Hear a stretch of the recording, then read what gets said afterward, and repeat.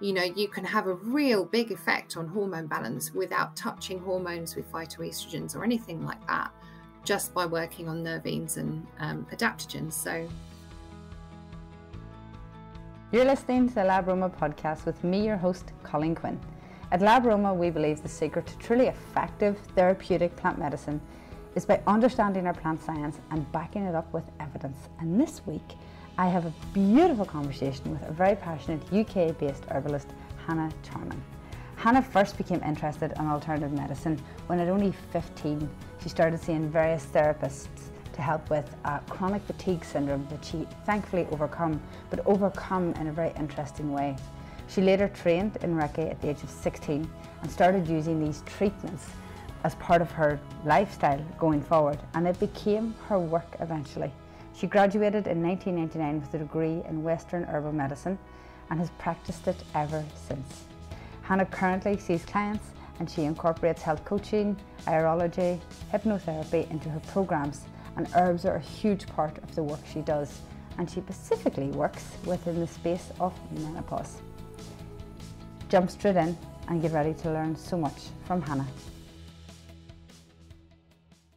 Hannah, it's lovely to have you on the podcast. Thank you for coming and joining us today.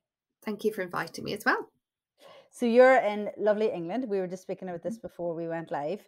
In Shropshire. Yes, lovely. Yeah, it's really pretty. Good. Have you always lived there? No, it's the kind of place I've always wanted to live. And when I lived down south on the south coast, I kept saying to people, I need to go and live somewhere and there are hills and I can see what it looks like, but I don't know where it is. And eventually I found it. It's here. So we've lived here for 2.5 years now and I absolutely love it. So it sounds like you're staying put for a while then. Yeah, I hope so. That's good. Yeah. Let's talk about herbal medicine because you have a very interesting history with it. What I love about reading about you, Hannah, and learning about you was that this has been your passion from you were literally in your teens, which is pretty amazing. I was the same. I was really young. Well, it was the only thing I've ever done. And there's not that many of us. For a lot of people, it's their like second career, or, they pick it up through nursing or they pick it up through a first occupation. So it's really nice to find someone that it's just been their entire life. So tell me, what was it? Do you remember in your childhood or in your teens that got you interested?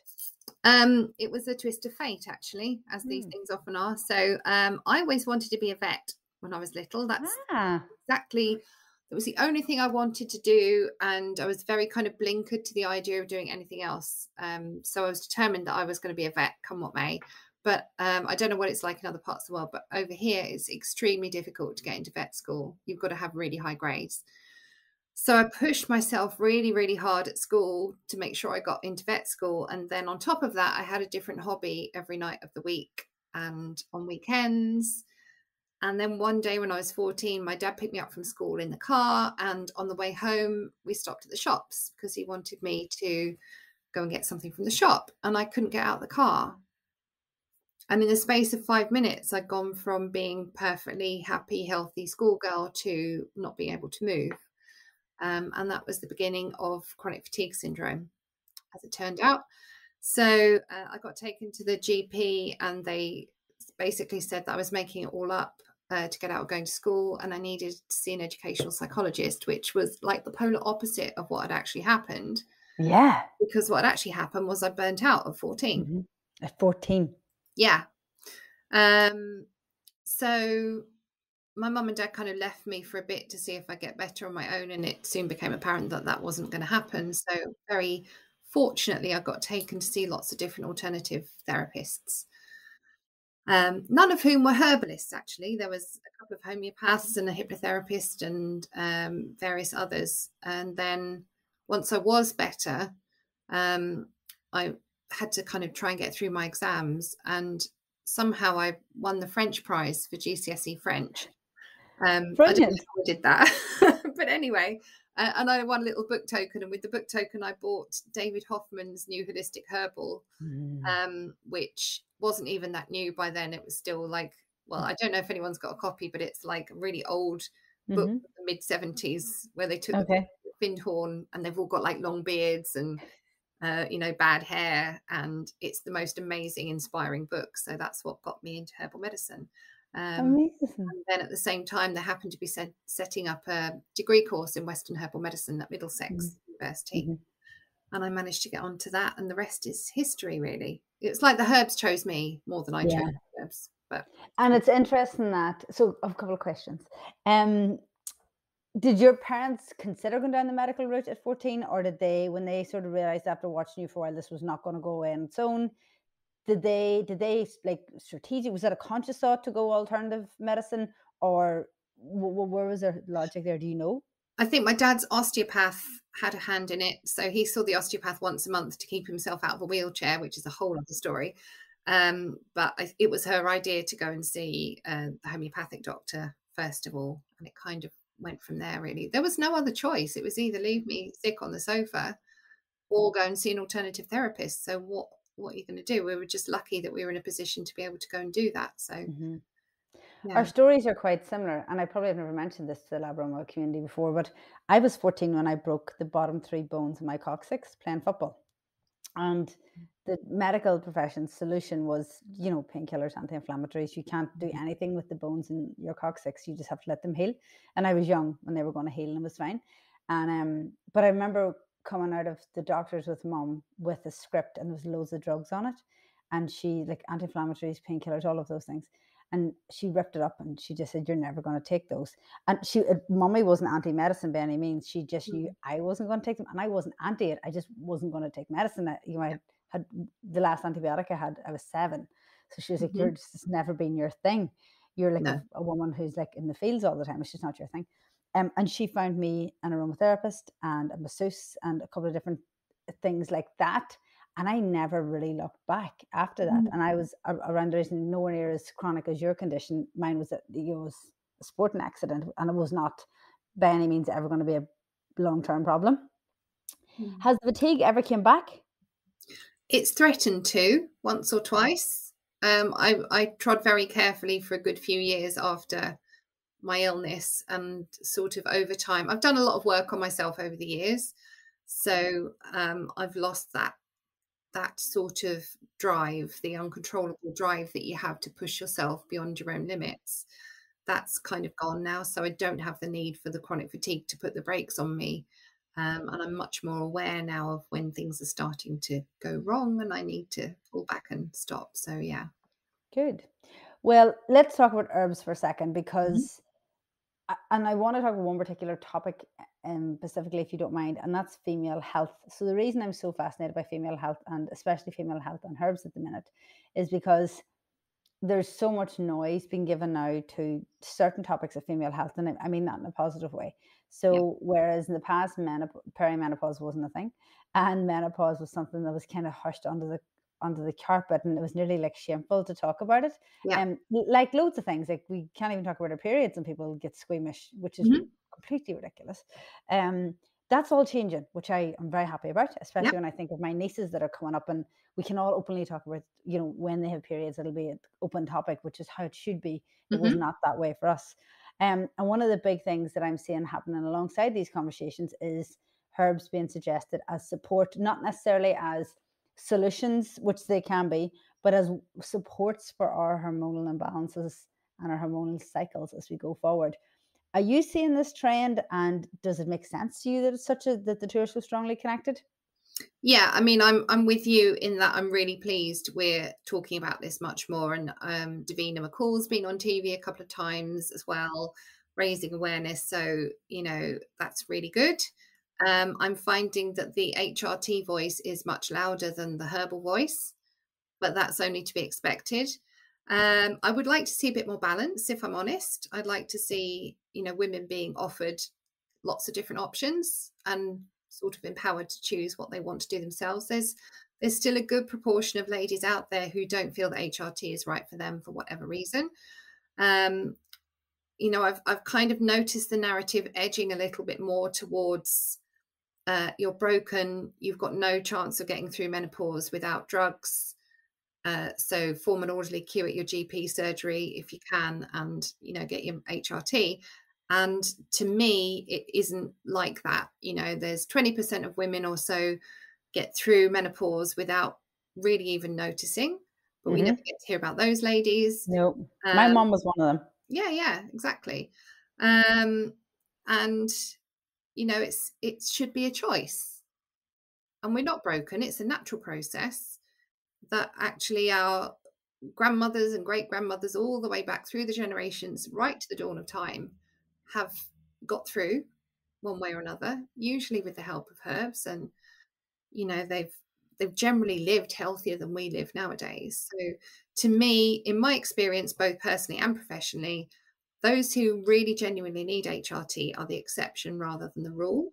But obviously it's more complicated than that, because if you are having trouble and you do need something like to see a herbalist or a naturopath, you need to be able to fund that, because it's not available on the NHS. And certainly in the case of herbal medicine, it's not covered by health insurance either. So it's not as straightforward as that. And I don't want to sound judgmental towards those ladies who really don't have a choice than to go down the HRT route, but it's... And that is a problem. That is a problem. The fact that we just don't have the access to it the way we do our drugs. You mentioned our grandmothers living through it and our mothers living through it, and women, we will all continue to go through it for the rest of days. Do you feel that our modern world, and there's a bit of a big question, Hannah, so forgive me if it's too big, but the modern world and all these massive external pressures we now have to be just perfect and flawless while we deal with everything. Do you think that is putting much more pressure on us as we go through these kind of stages in our life, or are we just imagining it's harder than it is? I think it's putting us on a back foot. If you look how life has changed, let's say in the past 100 years, 100 years ago, women might not have gone out to work, or certainly not for that number of hours. I mean, my grandma was, she was a mum to 2 young boys when it was the early 50s. And she was the exception because she actually went out and ran her own business, and she was the main breadwinner. But back then, you know, most women weren't going out to work, and the husband was off out working, and the wife was at home running the house and taking care of the kids. And now we're expected to go out to work full time and do a 40-hour week and also run the house and take care of the kids. And yes, we've got the washing machines and the dishwashers and all the stuff to help us, but it's still really hard work, you know. And I think the ideal really is perhaps part-time work. And then if you want to raise your family without going insane or burning out, allow yourself enough time to do that and relax and take time for yourself as well. But by the time we reach perimenopause, most of us are sort of in our mid-40s-ish. We might have been putting the family and the career and everything else first for decades by then. And so it's no wonder, is it, that we run into trouble when our hormones start to change. So yeah, I think lifestyle's got a lot, because we're overstressed, overtired, undernourished. And, you know, you're expecting a lot of your body to make this transition if it hasn't got the resources it needs. Yeah. And I think rest is the big thing there that you mentioned. And I don't think we talk about that enough, the just being okay with doing nothing. And the Italians have a word for it. I'm not going to remember it now, but the Italians have one word for the art of doing nothing. Yeah. And I think that we don't give ourselves enough time to do it and permission just to be and just do nothing. Let our bodies just rest. Yeah, I decided about 3 years ago that I was only going to work a 4-day week. Good. Very good. And it's a complete game changer. Yeah. We're a 4-day week company. Yeah, it's just makes such a difference. It's a no-brainer. One of the girls goes for sea dips now every Friday morning. Like, you can't do that if you work 5 days a week, and you're not going to do it on a Saturday because you've all of your errands to run on the Saturday and everything to do. Yep. And that's a big thing. So let's talk about herbs for a second. Is there any particular, if you had to pick your top 5 herbs for female support, so I'm not thinking about conditions and such, Hannah, like getting us through our day to day and supporting us as we talk about this busy lives we all run now, is there certain herbs that are really useful as our caretakers? It's so hard to choose, isn't it? It's just impossible. Lemon balm is probably one of my favorites. Okay, why? Because it just knows what to do. So if you sniff lemon balm, it's so easy to grow in your garden. It's very rampant, so you'll have a whole garden full of it in a few years. It makes really delicious tea if you pick it fresh. It helps you sleep. If you sniff lemon balm, it makes you feel uplifted and relaxed at the same time. It's a really intelligent medicine. It's really clever. And it also calms your digestion down. So it's nice. Yeah. Okay, so lemon balm, and I drink lemon balm tea, and it's so, as you say, it's so easy. It will consume the entire garden in no time. And it makes good sorbet as well. You can make really nice sorbet from lemon balm. Okay, have to try that. I've never done that.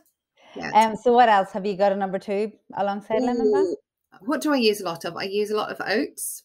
Ah, very good. So the tincture that I use is milky oat seed. So they harvest it at the time when the seed is green, and if you squash it, it gets like a milky sap that comes out of it, and that's really, really nourishing for the nervous system.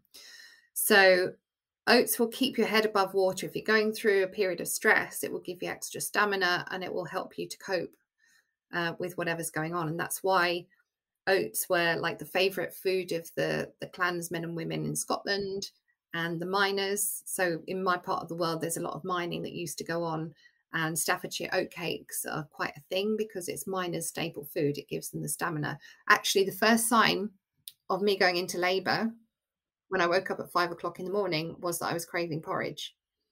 And at that point, I didn't know I was going into labour. It wasn't for a little while after that I knew why I was going to need that porridge. But your body knew. Yeah, it was like, yeah, get the oats down, you love. You're in Yeah, for a you're bit going of to hard need work. them. Yeah, totally. You've got a day's work ahead of you. Yeah, Amazing. yeah. And the adaptogenic herbs that have now become so trendy, we all talk about them. Do you support the idea that leaning into those adaptogenic herbs, especially when we're going through hormonal imbalances or changes in our cycles, is that from your herbal point of view a really good plan? Yeah, I can't think of many herbal prescriptions that I put together for menopause that don't have adaptogens in. I think every single one does. Because who isn't suffering chronic stress, particularly after the 2 years we've all just had? You know, that alone is stressful enough, besides what might be going on in each individual's life. So yeah, I mean, to my way of thinking, if you look at it from a primeval point of view, your inner cave woman is going to perceive any stress as being you in mortal danger. So what's not a good idea if your inner is perceiving that you're in danger? It's not a good idea to have a baby at that particular point. So it is naturally going to disrupt your reproductive system to try and help make sure that you don't bring a baby into the world when it's not safe. So it's no wonder that the two are so intrinsically linked. And you know, you can have a real big effect on hormone balance without touching hormones with phytoestrogens or anything like that, just by working on nervines and adaptogens. So yeah, the adaptogen I use really depends on what's going on. So and how much space I need in the bottle. Licorice is really useful because I only use tiny doses of that, so it leaves plenty of room for other herbs. But you know, I like all sorts. I like the withania and the shatavari and the what else? Holy basil is one of my favorites. Really nice. It's so adaptive. It's brilliant. Excuse the pun. Yeah. Yes, It's brilliant. absolutely. Yeah. You mentioned nervines. How do nervines and adaptogens differ? So adaptogens have a more general effect on the body.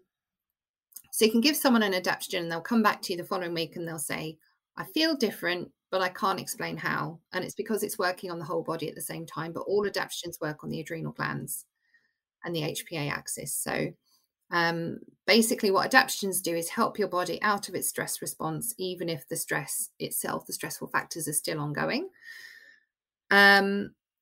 Nervines work in a slightly different way because they have a direct action on the nervous system. So the two work in partnership really nicely together. But the nervines sort of have a more calming effect or an uplifting effect, depending on which ones you use on the nervous system itself. It sounds like working with both of those categories of herbs would be super useful, especially when you're going through, when you're really, really living the symptoms of peri and like full menopause. Yeah, absolutely. Peri itself is stressful if you're having to deal with hot flushes and waking up 6 times a night or even more. You know, that alone is going to put you on a back foot with the stress, isn't it? Yeah, or the moods. Just not, you're just being everything, mental health and your concentration and everything. So everything and focus, everything. Yeah. So you now specialize in this area of menopause and herbs. Yeah. Was there anything in particular, Hannah, that led you to specialize in this area? A couple of things, really. I had my son, my first and only child, when I was 38. So I got the baby brain like most of us do, and it never went. You know, you got to 5 years old and I'm like, surely this baby brain should be gone by now. And it's just never, I won't say it's never gone. It has got a lot better, to be fair. But yeah, things were never the same after that. And How so? Was it concentration, or what was it that was different? mostly concentration and, just doing daft things. We would call it brain fog in perimenopause terms, and we call it baby brain in baby terms, but it's not altogether different. So yeah, I just felt like things never quite returned back to where they were. I feel like a proper normal functioning human being. Now, I had a bit of a blip when I had COVID just after Christmas, and it took a while. That did affect my concentration quite a bit. So thankfully, I've got back on top of that now. But yeah, so I was sort of realized eventually that I was heading for perimenopause by then. And then I started to get patients who were having perimenopause issues of various descriptions, and also often other chronic illnesses as well. So, they've had a 20-year history of fibromyalgia, for example, and then peri's come along and made it all 10 times worse. And they were all getting on really well with the herbal medicine. And so they were sending more people to me. And by the time I'd kind of been doing it a while, I was getting probably about 80% of my patients were perimenopause, and it just kind of came along really. So amazing. Yeah. I love that you specialize in this field, because I feel like we have lots of people will email us and ask for advice on lots of different areas, and being able to send them to someone that's like, being a generalist is great, and to an extent we all are when we start out in these fields, but actually honing down into an area that becomes, your sweet spot, I think is super useful, not only for you, but also for the patients that come to you, because they know exactly what you're doing day in and day out. And I think that's beautiful. There's such a need for it. It's, partly because we have opened up conversations and we have become more open about it in the last few years, but it's not until you do that you realize how women really suffer with it, and have done for quite a while. And it's not right if you're expected to go out and work because you need two people's income in the household to cover the bills, which a lot of families do these days, and you can't read a page of writing because your brain fog is that bad and you can't remember phone numbers or anything. How are you supposed to function? Yeah. How are you meant to keep going like that? Yeah, and then it leads into those questions of, how's our mental health, and what are we doing to protect our mental health? And that's all too fragile these days as well, a lot of the time. Yeah, absolutely. So there's a big need for it. Amazing. Hannah, do you see patients at the minute, or do you do e-consults?